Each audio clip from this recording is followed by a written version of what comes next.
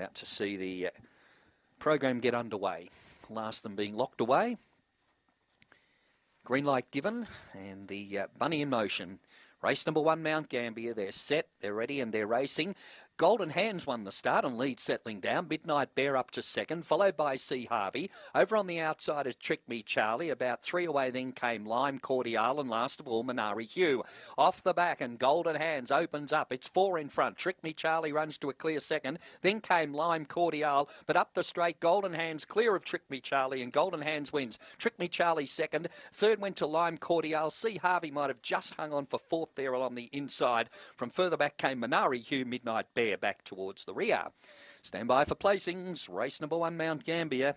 Race time around 23 and 60. And number 2, Golden Hands, takes it out. It was the favourite in the event. Jumped about 185 on the fixed odds market there at Box Rise. And has been too good to defeat number 7. That being Trick Me Charlie. And third going to number 8. Lime Cordial, with number 5, C. Harvey, fourth. So 2, 7, 8 and 5. Race time there, 23.63. It was 1.5 lengths by 2, the margins, 1.5 by 2. And that first section of 11.05 for an overall of 23.63. Number 2, Golden Hands, takes out the first, a Red Fawn Bitch, November 19, by Fernando Bale from Melissa's Pride.